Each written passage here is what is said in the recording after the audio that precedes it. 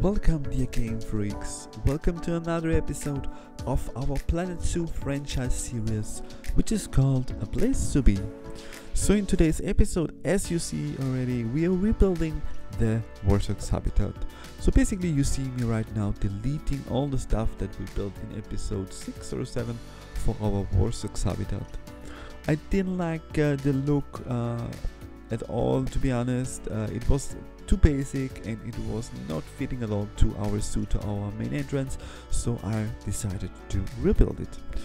So what you see in the beginning is building this viewing platform right in the middle. This should function as a viewing platform for sure on the Warthogs habitat, but also it will have some windows into the pangolin habitat, so we will have a platform actually serving giving the possibility to have a look at two different species.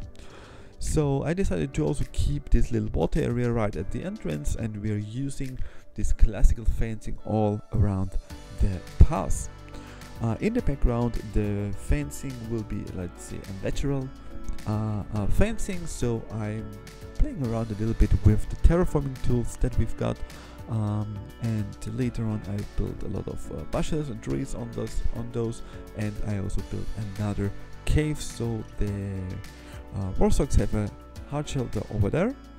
The second hard shelter is right at the water area that the Warthogs have, and then I'm also placing down some enrichment items for the Warthogs, and I really love how it turned out.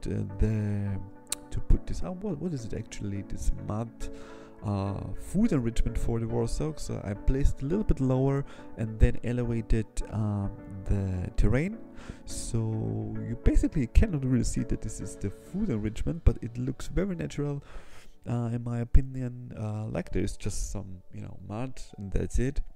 And still, even if they use it, it looks quite cool. So in the end of the video you will see a very cool screenshot. It will also maybe become the thumbnail. I'm not yet decided about it, so I really think that's looking very nice.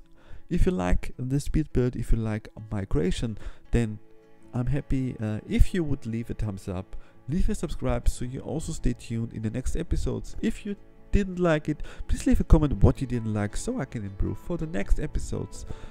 So I hope you stay tuned and you also tune in into the next episode, which will be episode number 24, and spoiler alarm, it will be the Formosan black bear. Thank you very much, Game Freaks. See you soon. Bye bye.